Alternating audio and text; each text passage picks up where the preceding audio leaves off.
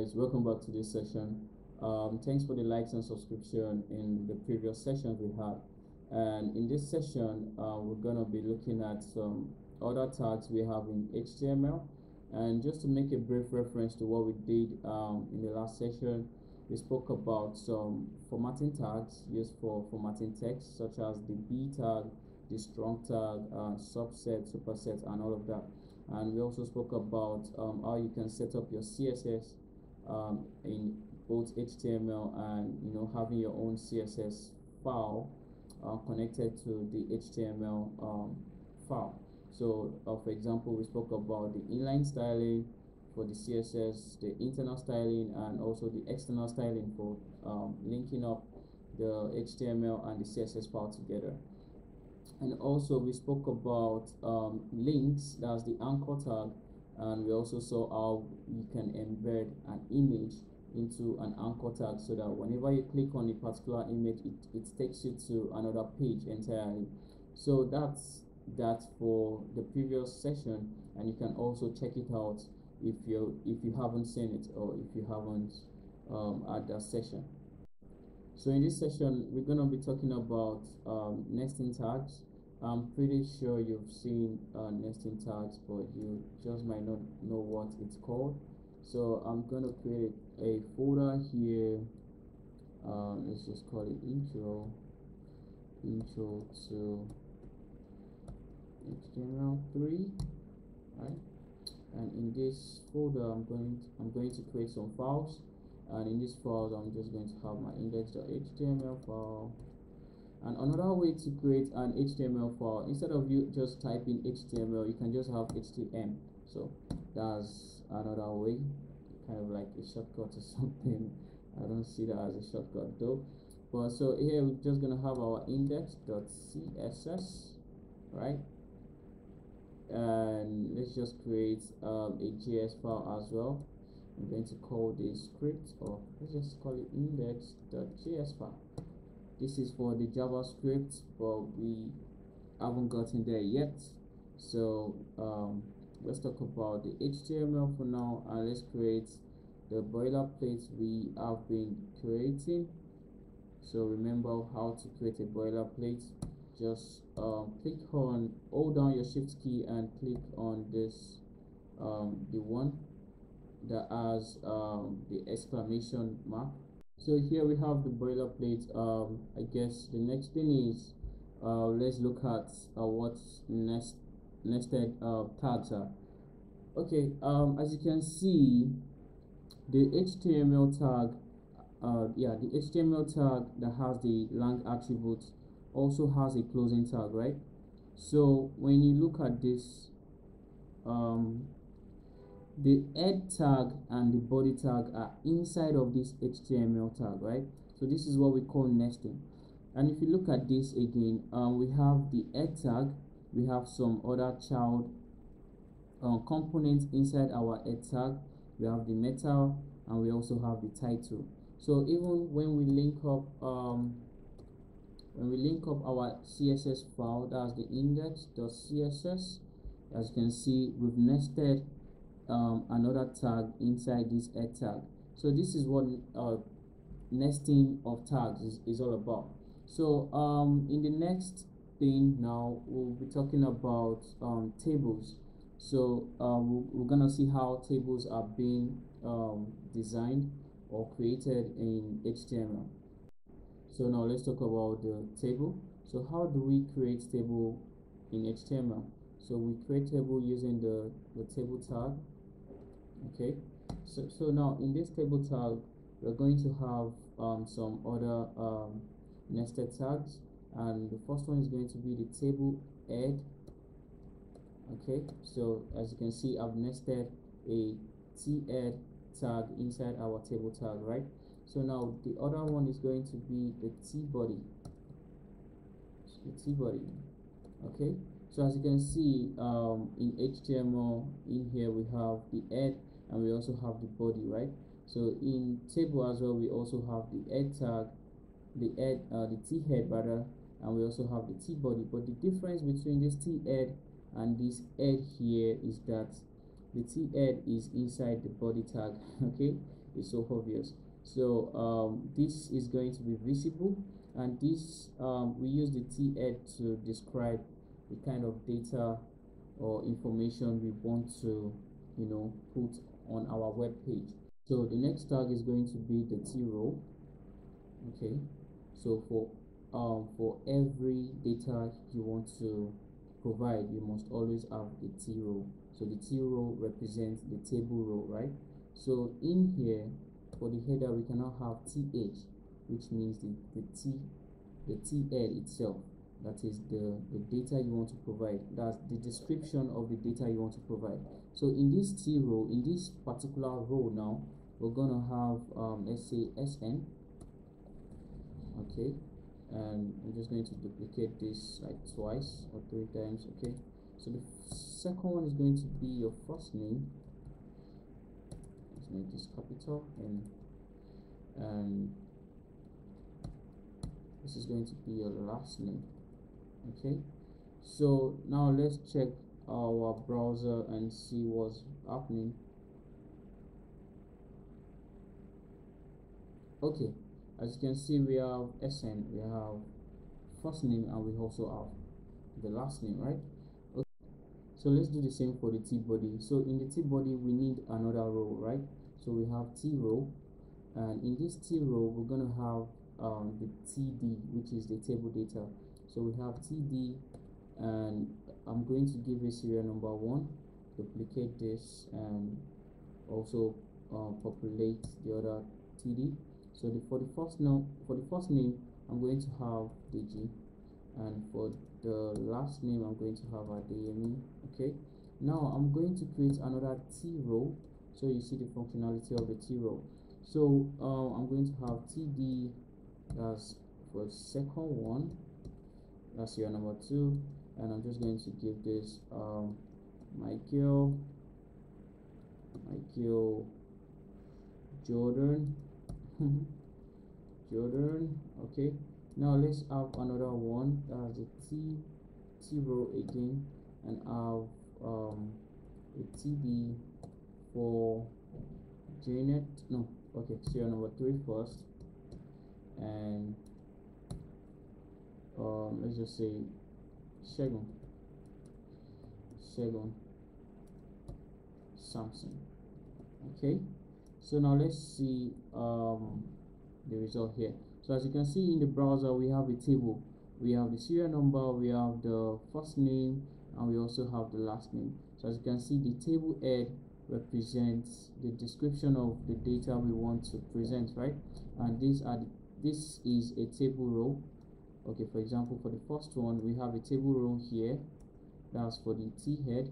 We also have a table row for the first tds, and another table row, then we have another table row. So so this isn't perfect, right? Now let's try styling this with CSS. So let's look at styling this in CSS. So we're gonna do the external styling, and first of all, I'm going to style the table, and I'm just going to give it a border of 1 pixel solid black. Okay, so when we look at the browser, we see the results. So we have a border, right? And when we go back, let's style the table head and the table data now, right? So in here, I'm just going to say we want to have a border as well, a border of 1 pixel solid black. So let's see. Okay, so what's the problem? Okay, here I'm supposed to have a comma here, so td, no, th comma, right?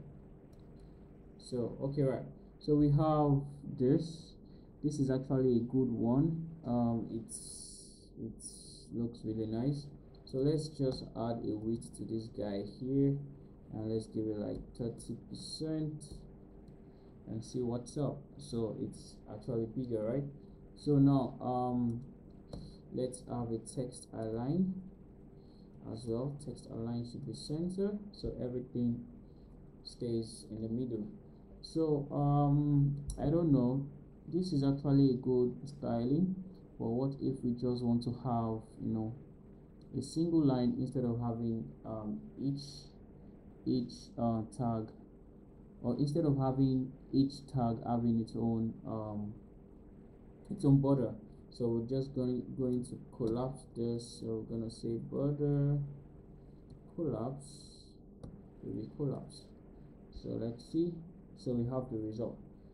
So if you notice, while building our table, we made use of some tags like the t head and the t body. So we can actually do this without these tags. So all we just need is the t rows. So I'm just going to bring this guy out. I'm going to cut this guy. So just highlight this guy here and do the same here. So I'm going to cut this guy out and remove the t head and the t body, so I can just paste in the t rows, right? So when we look into the browser, we still have the same result, but most of the time I prefer having the t head and the t body because it helps me to differentiate the header from the data. So it helps me to differentiate what describes the data from the data itself. So this is actually the best way. I recommend this though, having the t head and the t body. All right, okay. So another thing I would like us to look into is this. We've been talking about t rows, right? Now what about the t columns? Yeah, so the th represents the t columns. If we go back to our browser now, here we have sn, we have th for sn, first name and last name. So sn represents this colon, this first name th represents this colon, and the last name also represents this colon. So if we go back to our HTML, we have all these tags here, th. So they represent each colon a data is in. Okay, so now let's say I now want to resize a particular column. I wouldn't put my styling into any of these td, right? All I'm going to do is just take a particular colon, or rather take a particular colon here and just give it the styling, and I can just do this style, or let's say I want to give it a width of probably like 20%. Let's look at this. So if you notice, I don't know if you notice any changes here, so let's just make it 40% then. Okay, okay, still no change. Why is that?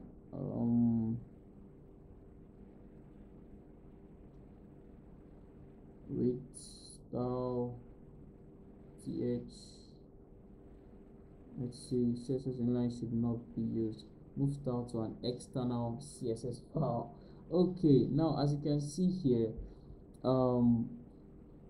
we are being warned that we shouldn't use inline styling in any of the, I think in any of the tags related to a table. So now we can actually take our styling to the external file, which we have here, that's the index.css. But remember, we need a way to identify this particular column. So we can either do that with the id tag or with the class tag. But I would prefer an id because, you know, it is specific to this particular column or tag. So I'm just going to give this size, and when I come here, I'm going to have my hash. Remember to get or to select a particular tag using an id attribute, you must use the hash symbol or sign. So here I'm just going to have size, and I'm going to give it a width of, let's say 40%. So let's see the result.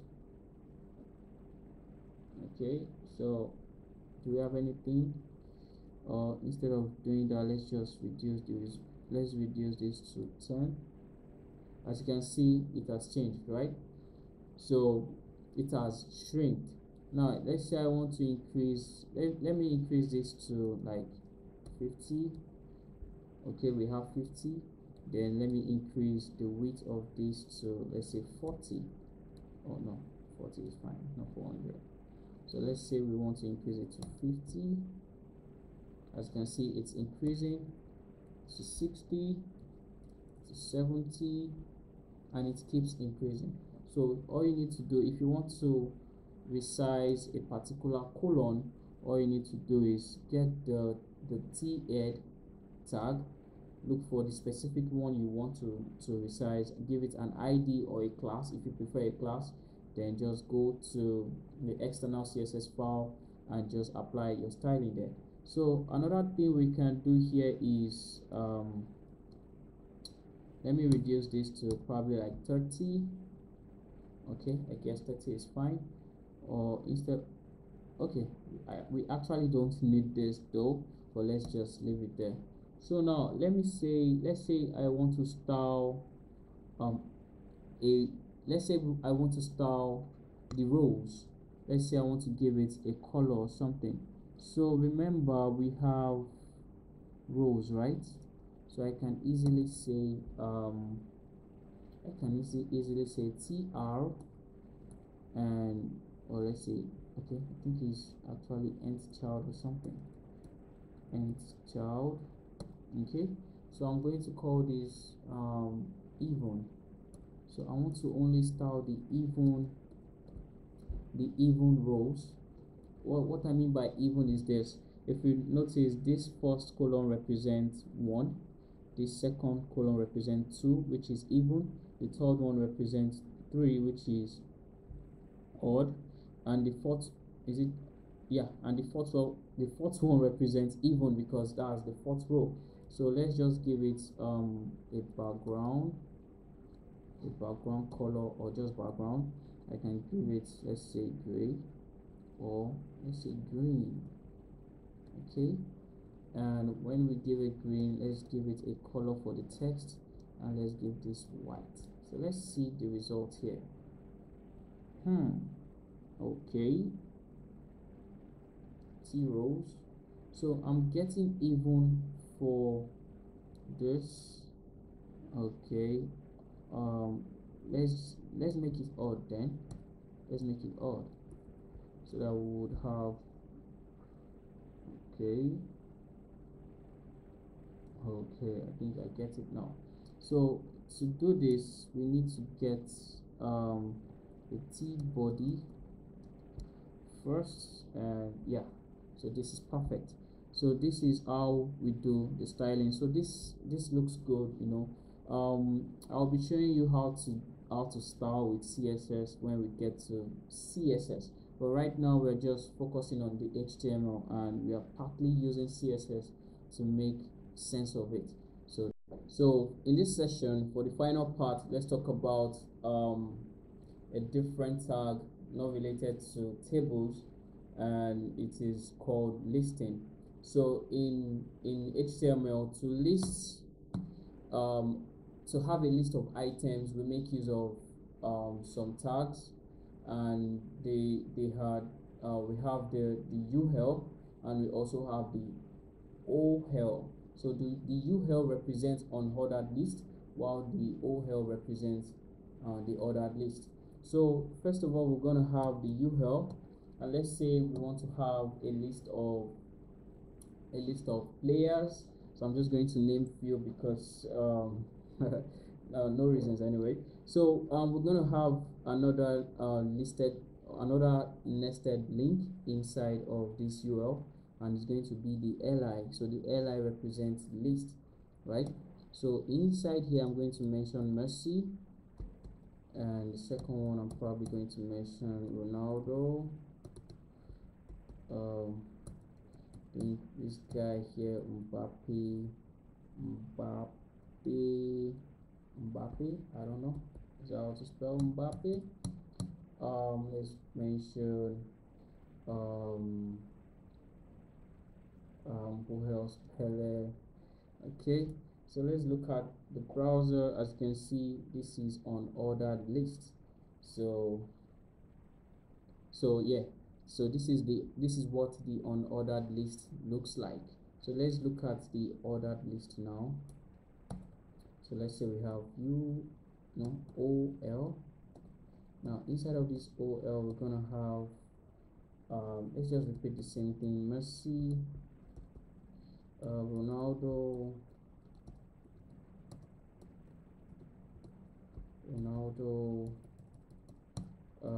Mbappe, and let's have Pele as well.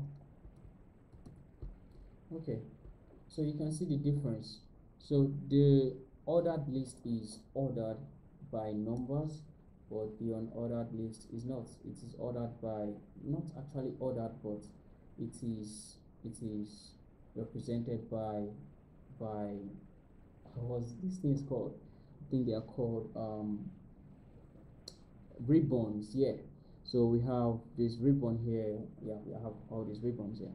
So this is what listing looks like in HTML. I'm very sure you've seen this. So I think there are other ways to style this. So let me use the UL. Let's go into CSS UL. So in here I'm just going to say, I think it's called list styling or something. Yeah, list style type. So here we have the Dix. So this is the default one, Dix.